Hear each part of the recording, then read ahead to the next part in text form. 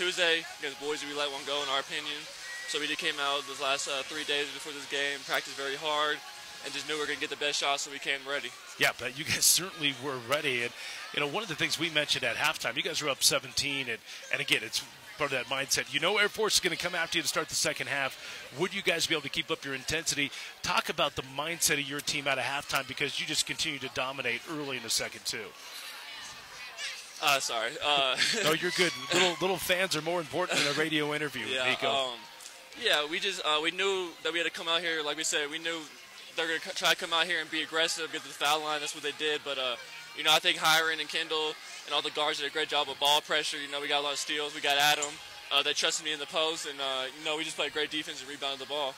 Well, talk about you specifically on the offensive end. I mean, it's got to be nice not seeing a double team every once in a while. What was the mindset today when you noticed they weren't really coming to double? Well, I missed the first one. I'm thinking in my head, it's not been that easy in so long, so then I had to, you know, get back to it, and then, you know, I just started to go out through the whole game and start getting more comfortable with it.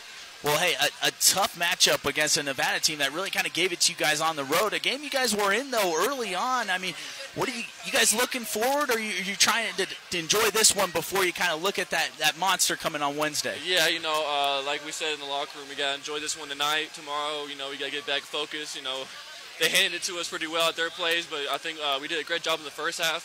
So we just got to come out with that the whole game. I think we have a great chance to be right there in the game. All right, Nico, final thoughts. I want to get your thoughts on passing Pierce Hornung last week for third all-time rebounding. Wondering if there was any trash talk exchange between you two, and then congratulations to you again today, because now you're the second all-time leading rebounder. You passed Rich Strong. Yes, sir. Nah, we kind of made fun of him because I don't know if you saw the diagram of what he was wearing, and it was terrible. His swag was so bad.